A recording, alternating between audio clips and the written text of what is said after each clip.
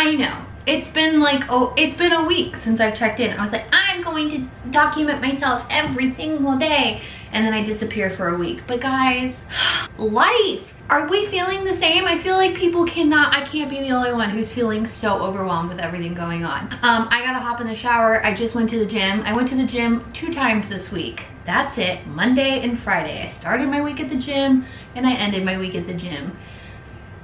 I could have done better. But let's talk about how I'm feeling. I have my trusty robe on. Don't look at me. It's the best day of the week. It's hair washing day. I don't know how bad it looks behind me. And I could only find the broken hairbrush. And this is a baby towel that I'm drying my hair with. Let that just be the precursor to how I'm gonna explain my week to you. Oh my goodness. There is nothing better than working up a sweat and then washing it all off of you. And then when you get to include your hair in that mix. So the week that I was on that 5 milligrams of Mounjaro, I lost 7 pounds.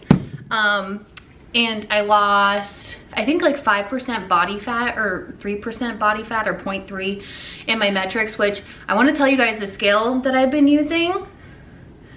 I wanted to share, since I'm doing like a weight loss update, obviously, and I've given you guys the insight on what it's been like this first week back on my medication, how much weight I've lost.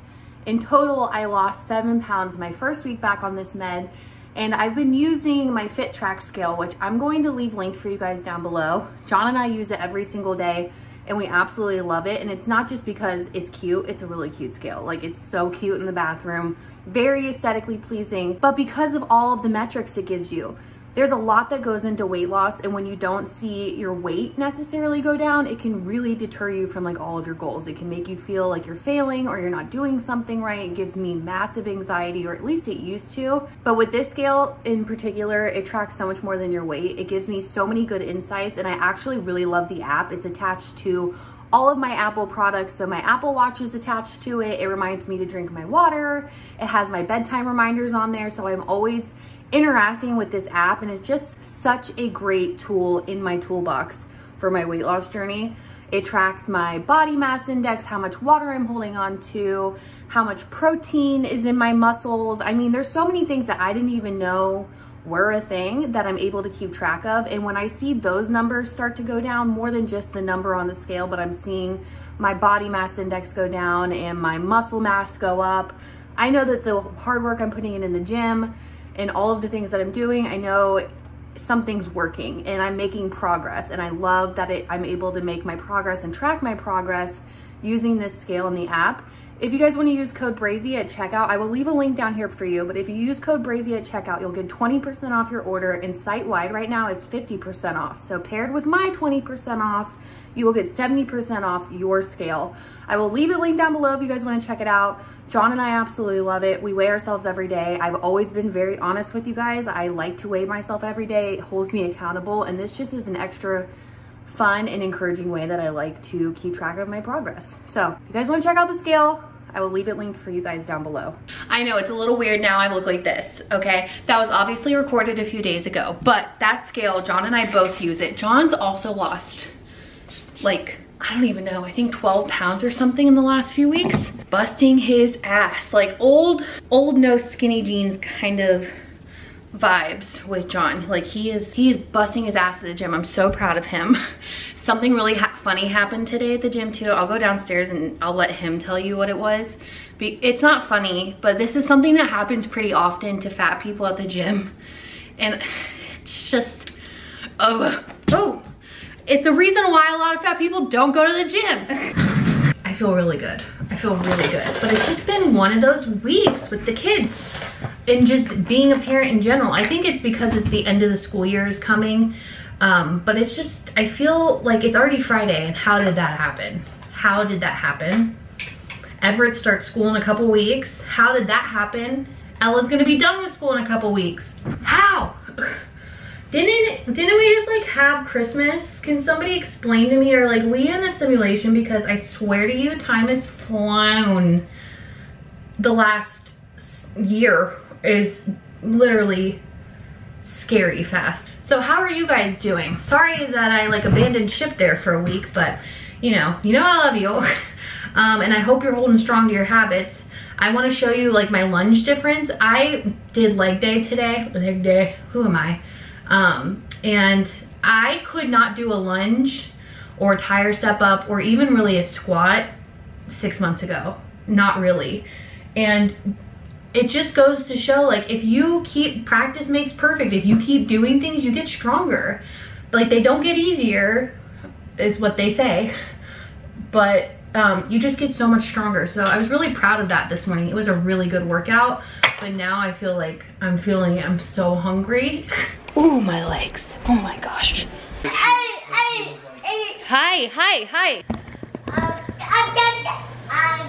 You hung out with Dad? How was it? Was it fun? Hi.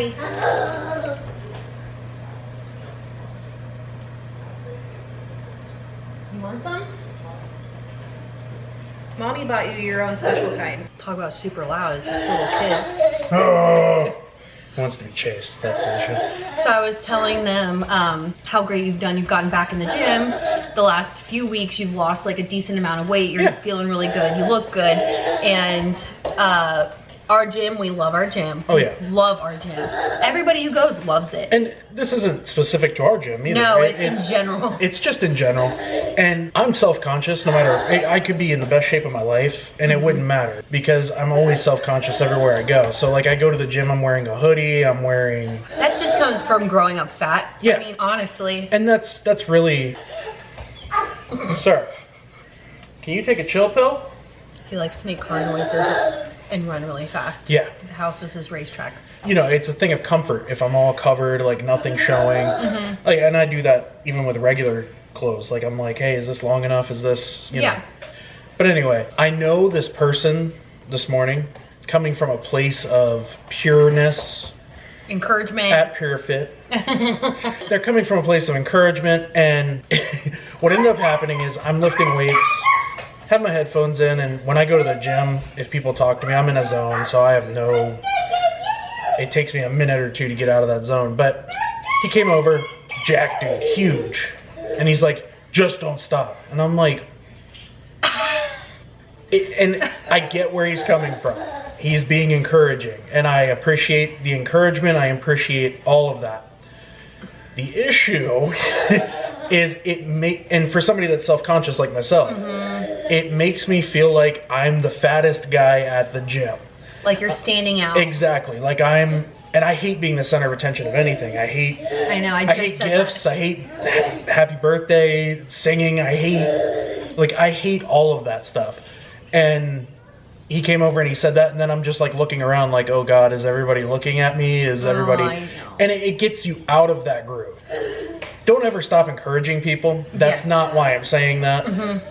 Just think about what you're saying. Like, walk over, be like, what's up, guys? Yeah. Like, you know, keep going. It happened to my friend Kristen too. Yes. A man walked up to her, he's like, you're just my hero. And I'm not saying all she was doing because it was awesome. Like, she was on the, what was it, the elliptical. And you guys have seen Kristen, like, we're the plus size people at the gym right now. I mean, there's other plus size people there as well, but this older man came up to her and was like, you're my hero. You look at you go, like, just, and then you just feel like, why am I your hero? I'm just working out. Like I exercise. I think people have this really preconceived notion of that all fat people are lazy bums who do nothing and eat all this junk, and we're just these lazy slobs who do nothing. And that is 99.9% of the case. That's not true. It's just not how we are. And it's hard to go to the gym as a bigger person because you already feel like people are staring at you and are the center of attention.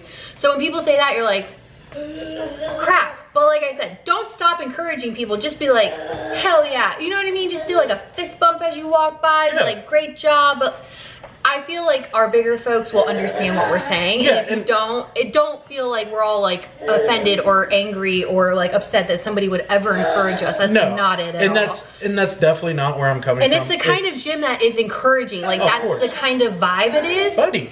So we always try and take the vibe of our gym into consideration as bigger people. They're doing it to everybody. They're not just doing it to the big people. You know what I mean? And it's not like he was like, hey fatty, keep it going. Just feels that way to somebody that's like... When you're already struggling. Exactly. Well, I wouldn't say struggling, but when you're there in the zone lifting weights, I'm not thinking about, I'm the fat guy here. And then when that is said, I'm like, oh God, I am the fat guy here. So then you're like, oh, I know. You know, I just want to crawl in a hole and not be seen. And I'm not chastising this guy either. No. I'm just telling you from my perspective how it makes me feel. Yeah. And that's... And I've shared that with other people and they feel the same way. But never stop encouraging people. You know, let's go, let's do this, you know, like, you're killing it, you know, stuff like that. Stop with the hell yeah. What are you, like, Stone Cold Steve Austin? Hell yeah! No, we're not gonna say that. It's a buzzkill because I'm already self-conscious and then you say that and it's like, oh, you're realizing I'm fat. Uh-oh. Like, and I know that's not where they're coming from. They're like, hey man, you're killing it, keep going. But because you're strong and but for me, it's more of, it just kind of, like you start looking around in the mirror, like are people looking at me? Yeah. Like that kind of thing. So. But it'll never stop us from going. And it shouldn't stop anybody because that person is not being degrading, they're not being rude. And this isn't calling them out either. No. I'm just saying from bigger person's perspective. Like I just feel like that's what happens when you say something like, oh, you're my hero, or you're my inspiration, or, you know. Then you're like, oh, okay. Like, then you just feel, it makes you realize, because sometimes you can just be lost in it and you're like, hell yeah. And that's what I said it do. again. I know.